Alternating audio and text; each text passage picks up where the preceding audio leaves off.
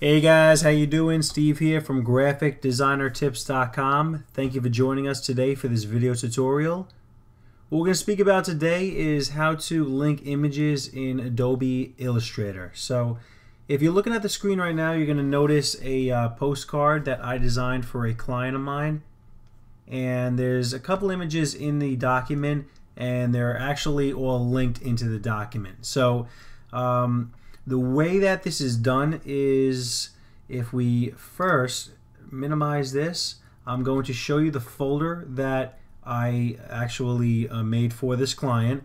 And in that folder there is a folder called stock, and within that stock folder there is a couple of images that I thought about using for this project, and I had never ended up using them, but I kept them anyway.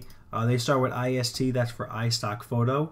So above that you're going to see, well actually excuse me, below that you're going to see a folder called purchased, and that's the stock photo that I purchased, and then I had to color correct it and make it optimized, you know, set it up for print, make the image size the correct size, so when I save this postcard, my file size of that postcard is not enormous. So incorrected are a couple images. The first one is going to be called blueprints.jpg, and the other two are going to be called house1.psd and house2.psd. So let's go back to Illustrator to our postcard, which is down here. And when I pull this up, I'm going to come up here and I'm going to go to Window and I'm going to open up links. And this is really showing us the images that are, all the images that are in our document right now. So there are 4 images. It's blueprints.jpg, house1.psd, house2.psd, and blueprints.jpg again. Now you might ask why you're seeing blueprints.jpg twice, and the answer to that is that there are 2 layers of this in the same Illustrator document, and I'm going to turn off this layer and turn on layer 2, and that's the other side of the postcard where that other blueprints image is. Honestly, what I probably could have done is I probably could have put these completely in the background and then just kind of kept this green gradient on that side, but that's how I decided to do things. I used it twice, that's fine. So we're going to come in here and say you click on House PSD1. Alright, all these images are linking to the actual images that are in that folder that I first showed you. So if I was to move those images out of that folder, all of a sudden you would get a broken link message on the screen. So actually I'm going to do that right now. So say I take this blueprints out and I throw it on my desktop. Alright, now it's out of there. As soon as I come into Illustrator, boom, some files are missing or modified in the link panel. Would you like to update them now? Alright, so without hitting yes or no, I'm just going to actually come back here and throw this back in, and I am going to hit yes, and it's going to update them, realizing they're back in the folder. So if you double click on these images, it's pretty cool. It's going to show you the exact location of the image. So users, Steve Looney; desktop, Steven's files; freelance, TOC, stock. That's where that image is. That's where the other 2 images are. So actually the other 3, even though the other one's the same. So we're going to hit OK here. And if I wanted to, say I wanted to take this image, which is a clipping mask, and this image up here on the top right, which is also a clipping mask, say I wanted to take them and I wanted to swap them. Well, you would first think, all right, let's take this one over here, let's drag it, and let's drag this other one over here. Okay, good. Yep, that took 2 seconds, but like everything else, there's so many ways of doing the same thing in Illustrator. But in this tutorial, we're talking about linking, so you're going to learn about linking. And in this, we're going to relink. So we're going to come up here.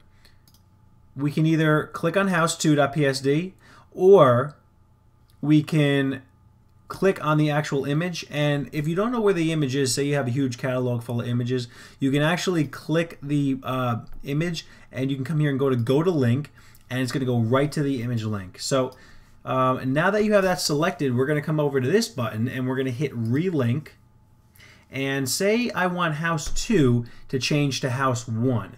All we're going to do is we're going to click on house 1.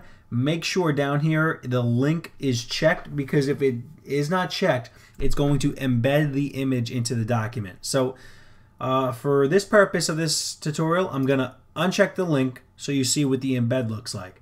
I'm going to hit place, and I'm going to hit OK. And it's taking a second. Voila, there we go. Okay, so if you look up here, first of all, in the links, you're going to see a little icon next to this, and that's the embed icon. Embedding, what it's going to do is it's really nothing good to it. It's going to make your document a lot larger, and it's going to make it so you're not linked to that photo anymore. So if you make changes on that photo, you're gonna have to do extra steps to update it in Illustrator. You know, say you do something in Photoshop with it. Like I said, it's gonna be extra work for you. So we're gonna back up for a second, and we're going to relink this house1.psd. Place that in there. Okay, now it's linked in there. You don't see an embed icon after it. Over here on the right, we're going to click the other house 1, and we're going to change that to house 2, the original one that was on the top left. Voila! So back to using clipping masks, which I did in another video. You're going to come here and you're going to click with the direct selection, and you're going to move this image within this area like the clipping mask. You can even hit the letter E on your keyboard to transform it within that area. Always hold down Shift to make sure you get everything nice and proportional. Alright, so that's how we're going to do that image, right?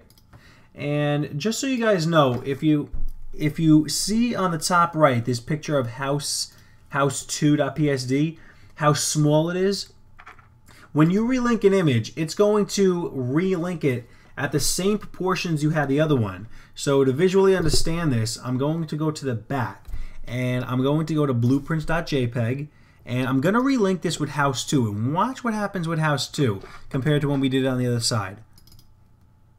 Boom. See how big that got? And that actually looks pretty cool, to tell you the truth. That could definitely go for a postcard. But this is what happens. The other image was so big and robust that when we did this with house 2, on this side, it actually went to the same size of that image, which is pretty cool stuff. So we're going to back up a bit, and I'm going to undo what I just did because I did not want to do that. And the last thing I'm going to show you in here is if we're in Photoshop, and I'm going to open up recent house2.psd, and say I need to make a change onto this photo. Just for instance, I go like this right now, and I go to either File, Save, or Command S. Okay. This is all linked, so watch what happens when we go to Illustrator. Boom! Some files are missing or modified in the link panel. Would you like to update them now? Yes, I would. Hit yes, and you're going to get exactly what we just did in Photoshop. So it's two different programs working in Photoshop for the images, Illustrator for the layout. But when you make changes to those images in Photoshop, all of a sudden it links to first of all links to the image is in that folder, and this is linking to that image. So linking is awesome for making files that are smaller in size. Like I said before, when you embed, your files are going to become so large and robust, you're going to have to FTP them to your client somehow, or FTP them to a printer. Although when you do make PDFs, they do embed the images, but for the sake of your computer and saving images and organization, try not to embed. It's not a good habit. Because like I said, you know what? One project from one client is going to lead to another project from them to another. So you want to make sure that everything is all correct and organized, in your own way, but the correct way, so you don't give yourself your own headaches. So we're going to come back to Photoshop real quick. I am going to undo what I just did, save that again, close it, come back here, hit yes. Now we're back to where we started. So guys, that's it on linking. Any questions, shoot me an email if you have ideas about new tutorials. I got a bunch of them I'm working on right now, but I'm always up for more ideas, and I'm always up for learning. So I've been doing this for a bunch of years now, and I'm learning stuff every single day. So that's it, guys. Visit graphicdesignertips.com. for all your printing, graphics, all that cool stuff, all you need. So I'll talk to you soon. Peace.